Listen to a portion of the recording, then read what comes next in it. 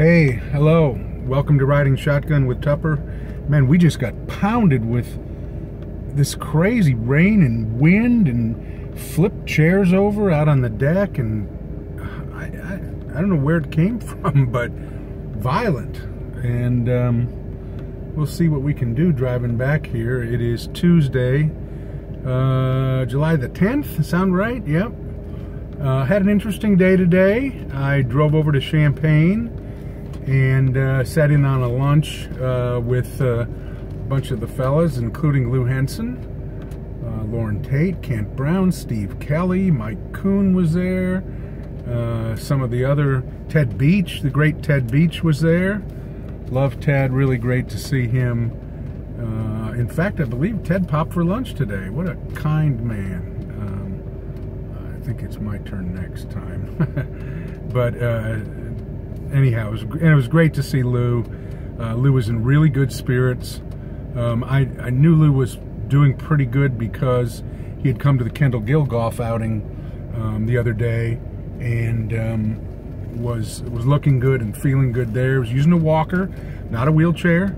And some people at the luncheon today came up and wanted a picture with Coach, and he stood up from his chair and turned around and put his arms around him and posed for a photo. And you know, the only thing really right now is that Lou's voice is not real strong, so you got to kind of lean in a little bit to hear conversations. But clearly, you know, he loves talking and loves people. He's a social guy, man. He was a lot of fun to be around, and so I had a really good visit with Lou. I'm going to write a column about him this week for the Herald and Review. And then after that, I swung by the basketball office, and I really came in unannounced. I know the secretary, Julie Pioletti's getting ready to retire, and I wanted to say hi to her. She's a good lady, and just to appreciate her a lot. And so she's got a couple more weeks, and sounds like they're planning a party for her. I might try to get over for that and say thanks again. But Brad Underwood was there. Talked to Brad a little bit. Ended up talking to Jeff Alexander, Brad's assistant. Talked to Jamal Walker. There was nothing going on in the gym, and the guys are getting ready to head out recruiting. I think they go out starting tomorrow. You know, this is that time when you got to get out there and evaluate, and a lot of these July events, shoe company events and whatever. But we can't watch them right now. When they are in individual drills with coaches on the floor, we can't, media can't be watching them. I think the possibility for us to see them right now would be after those individual events, if we happen to be over there and the players went into just a open gym 5-on-5 scrimmage kind of a thing among themselves with no coaches, then we could maybe get a peek. But I'm going to keep working on that because I sure want to see them. But here's the takeaway that I got from talking to the various coaches. They like this group. They really like this group. It's a different group. There's a high degree of caring in this group. I think the competition that Brad envisioned by bringing in multiple good young players is definitely in place. Nobody wants to give up an early edge to another guy that could lead to that guy getting playing time and him not getting playing time. The times that they have gone against each other are very competitive, and they wish the other three were there. There was without Samba Kane, they're without Adonis De La Rosa, and they're without Anthony Higgs, and those guys will all be there once school begins. And but they wish they were there. The surprise probably at this point is Georgi Bezhanishvili. Better than they thought. Really can shoot it better than they thought. More athletic than they thought. Big. Competitive. They like him. They like him a lot. And So that was really interesting. I don't think there's anybody they're not big on.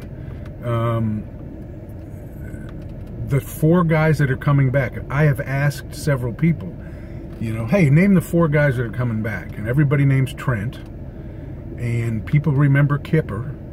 And they remember AJ, Aaron Jordan. But there's a tendency to forget DeMonte Williams. And that's a mistake. I'm going to hit some branches here.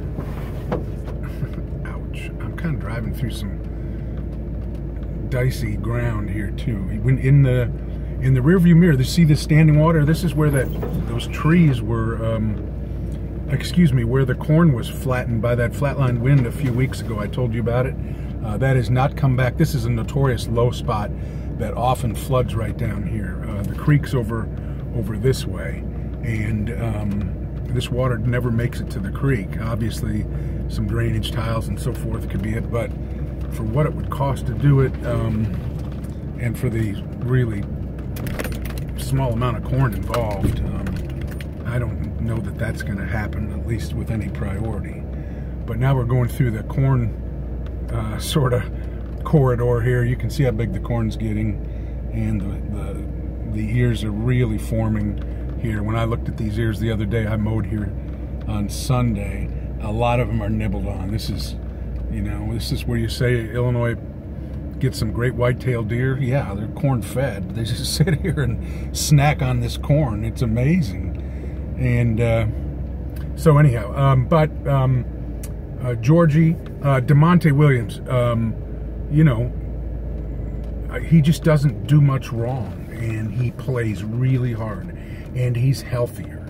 And remember, he hadn't played that full year going into last year, so this is a season where you might see some breakout stuff from DeMonte.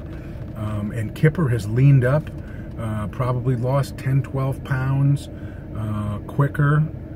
That's good news. Trent is really competitive. Look, Trent was the kind of the star last year. There's going to be a lot of guys pushing that want to be the star this year, and he's not going to sneak up on the league and other people. So we'll see there. The other thing is, could they add one more player? They still have one open scholarship. The answer is yes. Not that they will, but that they could if they found the right guy. Even if it was a good transfer who had to sit out, okay? That's a possibility as well. So when you consider, I'm thinking in terms of another 5th-year guy, but I think I would be limiting it more than what they are thinking in terms of. I think the possibility for a good transfer who has decided late he's going to go somewhere else, he knows he'd have to sit out a year, but then could play, we'll see. But that's interesting. I had this conversation with Brad today. You just can't manage your roster the way you used to think that you could. More and more guys transfer. More and more. It's become really sexy to test the draft waters early. And you don't know who's going to go or who's going to, maybe do something. I was asking about LaRon, and we all know LaRon is going pro.